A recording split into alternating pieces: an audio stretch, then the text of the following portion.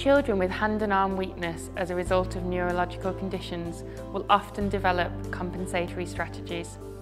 Using the weaker arm is more difficult and often leads to failure in a task, whereas using the stronger arm allows them to achieve the task.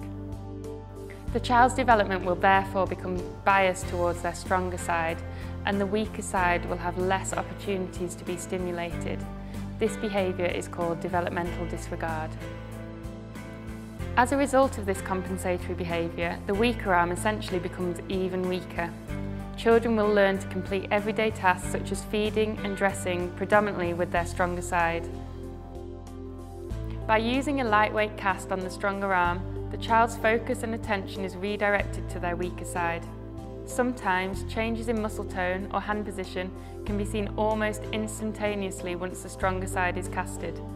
The use of a non-removable restraint allows complete focus on the weaker side without having to physically hold the child's stronger side or constantly instruct them to use their weaker side.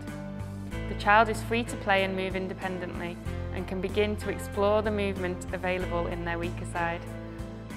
CIMT has been shown to reverse developmental disregard and re-engage the affected arm into function, allowing the child to learn skills with both arms.